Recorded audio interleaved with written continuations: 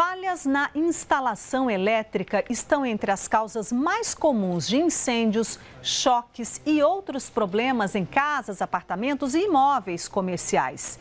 Nossa equipe foi em busca de orientação com especialistas no assunto para que tudo seja feito com segurança. Na sala da dona Rosane, um erro muito comum. Ela usa um quadro para esconder a caixa do disjuntor. O engenheiro eletricista explica que o certo é a caixa ficar visível para ser localizada rapidamente em caso de emergência. Outro erro são esses vãos que deveriam estar tampados para evitar choques elétricos. O ponto positivo é que a instalação tem o chamado DR, um dispositivo de segurança que a maioria das casas não tem. O dispositivo diferencial residual, o DR, ele protege contra uma série de intempéries. O choque elétrico, que mata dezenas de pessoas no Brasil todo ano, e fugas de corrente, que podem originar incêndios. Então, em caso de uma fuga de corrente por choque elétrico ou por uma instalação mal executada, o DR atua desenergizando o circuito e protegendo os usuários da edificação.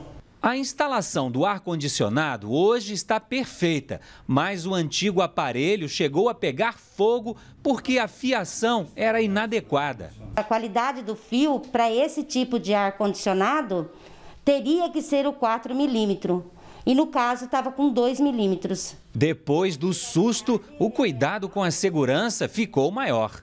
Há 4 anos, a casa foi ampliada. Foram construídos novos cômodos aqui na parte de trás.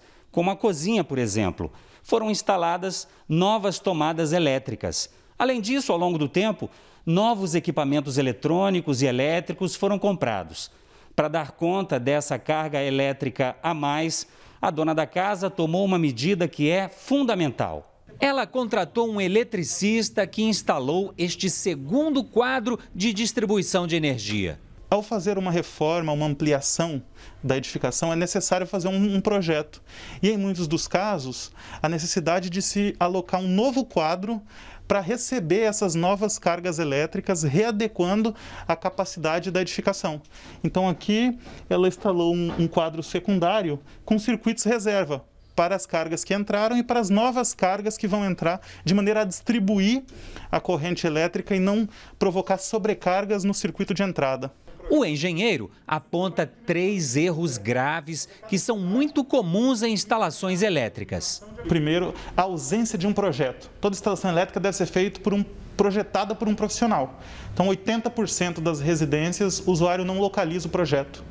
O segundo erro é, muitas vezes, utilizar materiais de baixa qualidade, como, por exemplo, condutores de baixa qualidade.